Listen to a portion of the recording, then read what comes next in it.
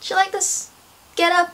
It's a little bit much for filming a video inside my own room, inside my own house that I haven't left for a month, but literally no one has any reason to wear anything, so consider yourself my special occasion.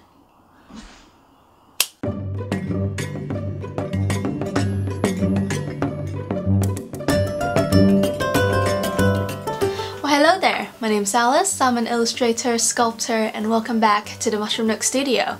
Things tend to get a little strange around here. Now, the video that I wanted to do for this week ended up taking a little bit longer than I anticipated, so I thought, actually, I'll do this instead. And it ended up taking equally as long, so I'm not sure what the moral of the story is. I'm terrible at time management. That's nothing new. So here we are. Anywho, your girl Alice here is not normally one to be jumping on the trends and the bandwagons because I'm a hipster, and normally it's to my detriment. What I do have is a little rule. Never go chasing after the trends and the fads, but once in a blue moon, if one happens to be sauntering down my way, I'll get myself upon it. Hey ho, we're already going in the same direction. What could go wrong? So when I saw a lot of the artist peeps that I follow on Instagram have been joining in on this hashtag 6fanarts challenge, originally started by Capricorn Art, I thought, hey, look over there. That's a nice, easy, fun, quick little bandwagon I can jump on. So I hitched myself upon it. I asked my Instagram followers what they would like to see, and you did not disappoint with the suggestions. The Throne of Glass series, Ginkgo from William Morris, Alice in Wonderland, Dorian Gray, Randy Mario,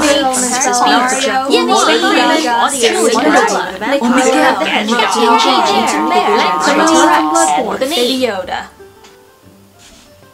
I didn't draw Baby Yoda. I mean, it's too late to go. I should have drawn Baby Yoda. That would have gotten me so many views. So many great suggestions. I took them all and narrowed them down into 6. So without further ado, grab yourself a cup of tea, snuggle down in your little kingdom of self-isolation, and we'll take a trip down fandom lane, shall we? First, a look at my highly sophisticated setup. I start with putting down a cork mat to protect my light wood desk, and because I have a cork fetish, followed by an A4 journal topped with a scrap piece of grey board as the drawing board. I then tape my piece of watercolor paper in place.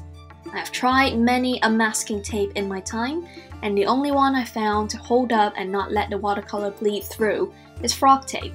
Hands down, no comparison. And no, I do not wet and stretch my paper, because I cannot be asked. I also like to draw and paint at an angle, so I prop up my board with the highly technical 2 jars of glue puddings filled with coins and fake keys technique. Ain't stupid if it works.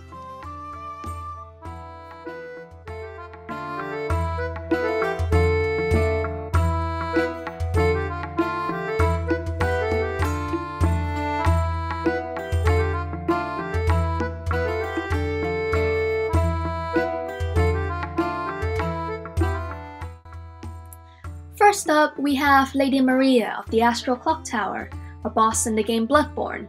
I am what you would call a wannabe gamer. I love the idea of video games as a medium and all the storytelling potential within it, but I wasn't allowed to play video games as a kid, and as a result, now at 22, I barely know how to work a controller properly.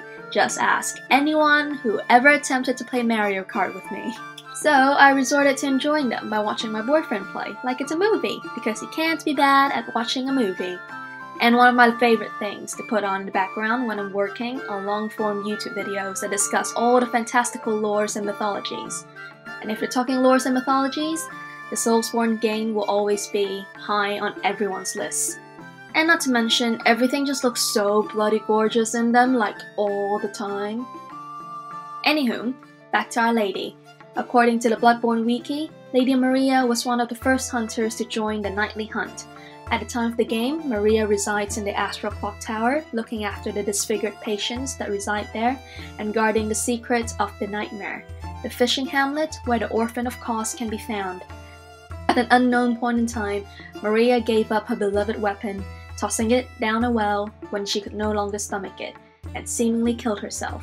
Her consciousness was then pulled into the Hunter's Nightmare. The Orphan of Cos, by the way, was another suggestion to be painted, but I got too intimidated.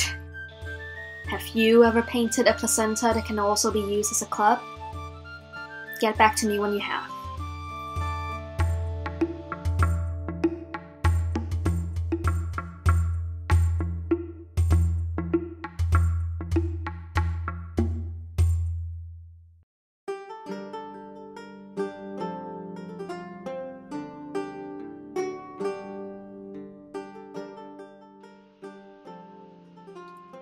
Second up is another video game character, but he used to be a book character and is now also a TV show character, and it is the TV show character that I'm painting this time, because it's an open secret that I've had a celebrity crush on Henry Cavill since the good old days when he was Charles Brandon on the Tudors.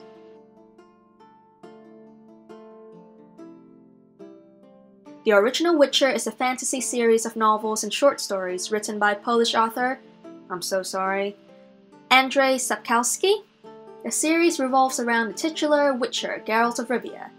If you want to be terribly reductive about it, think of the Witcher as a medieval high fantasy version of the X-Men.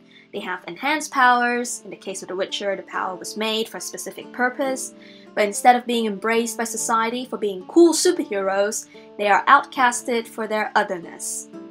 If you're Geralt of Rivia, you brood, begrudgingly go on monster-slaying quests, bed sexy ladies, brood some more, and accidentally befriend a flamboyant bard. Oh, and you also take a lot of baths. Like, a lot of baths. You are very, very keen on your hygienes. I'll be honest with you, at some point during this painting I gave up trying to capture Henry Cavill's likeness, so this is just Geralt. Pure Geralt. Who doesn't want that? Also, by the way, has anyone discussed the costumes in The Witcher, both the game and the show? Because what's going on there? Like, who can I talk to? I like to have a conversation because what's happening, guys? I just want to know.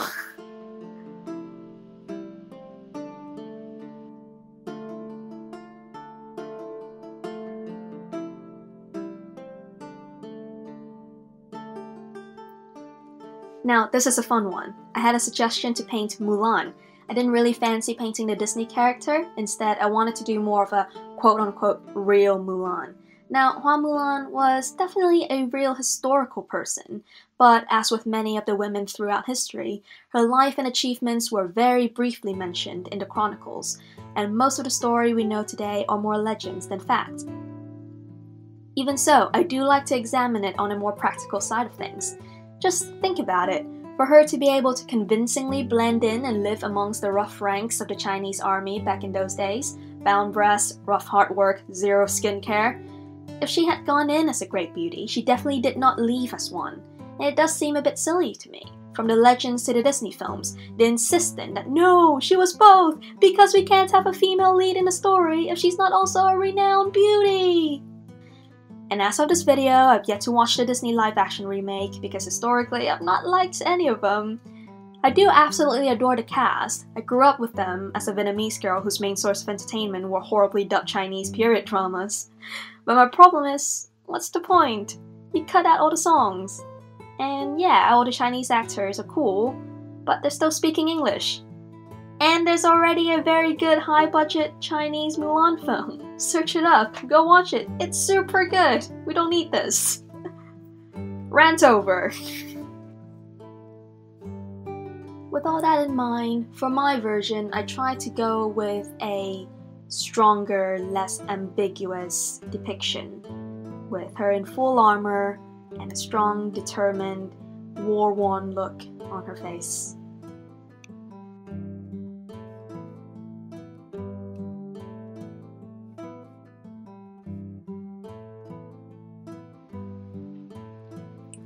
A bit of a wild card here. I had quite a few suggestions for Lord of the Rings characters and didn't really know which one to pick, so I decided to use this as an excuse to broaden my repertoire and practice drawing a type of face I don't often do. I wanted an expressive face with loads of characterful features that I can really go to town on and sink my teeth into. And who better fits that description than the moss gatherer Tom Bombadil?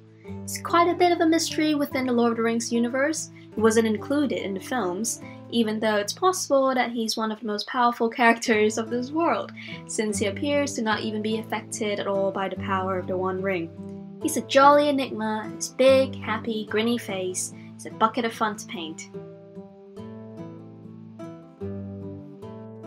Watercolor is famously a very fiddly medium because once you've put the pigment down, more often than not you can't really remove it. And unlike with acrylic or oil paint, you can't just put another layer of paint on top and conceal all your crimes underneath it because watercolor is translucent.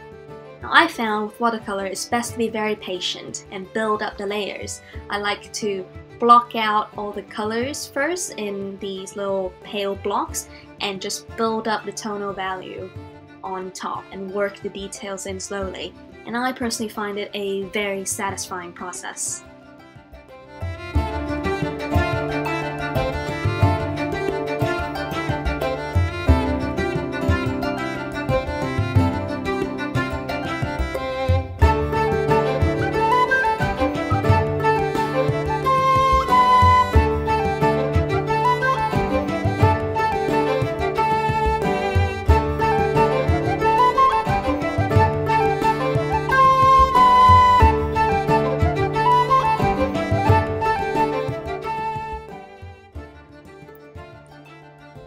Here we have a special request from my little sister.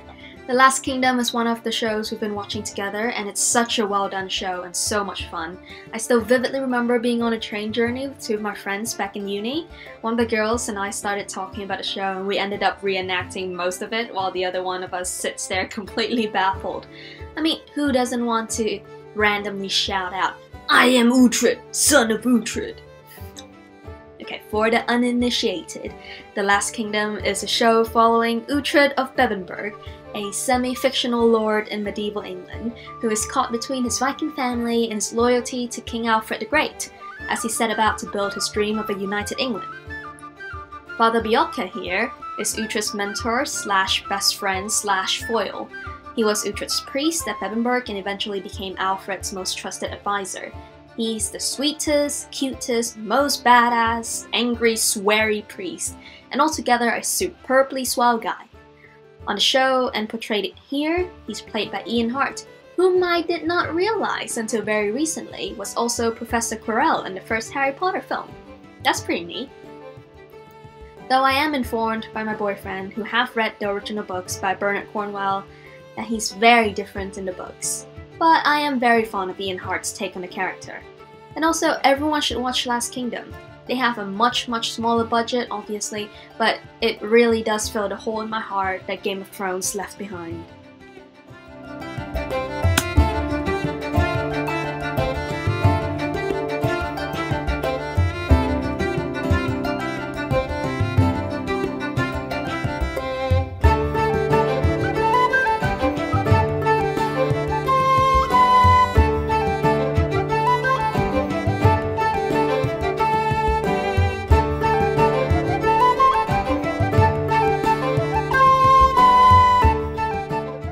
Character of Oscar Wilde's famous play, who commissions a portrait of himself as an attractive young man and later trades his soul for an ever-youthful appearance.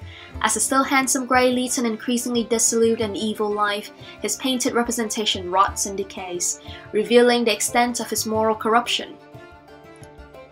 I was so excited for this one because apart from the superb painting by Ivan Albright, I would say that about 80% of all the Dorian Gray art I found on the internet depicts the handsome Dorian. I mean, the play is called The Picture of Dorian Gray. You don't need an excuse to paint handsome Victorian men. Hell, I do it all the time. And even if you do, there are so many characters out there that are more or less the same man. Why would you ignore the one of the few times where you get an excuse to paint the visual embodiment of excess and sin? You have here a respectable license to be as repulsive as you like. See also Salome, the other time Oscar Wilde gave artists a license to plunder the depth of human depravity.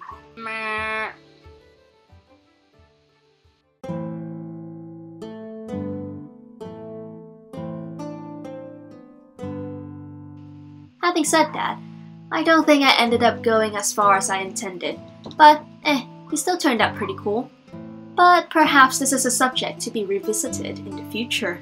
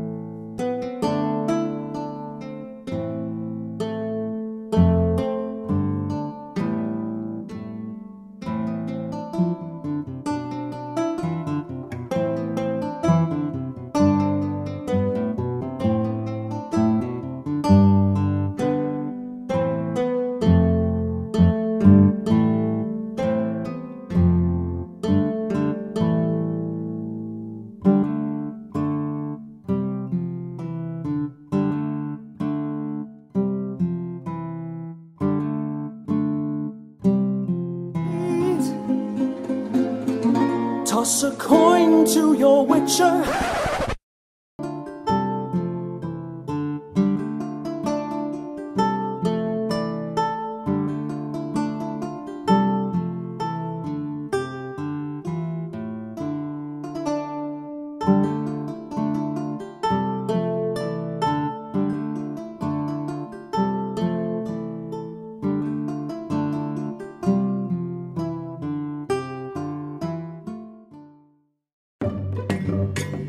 So that's it, folks.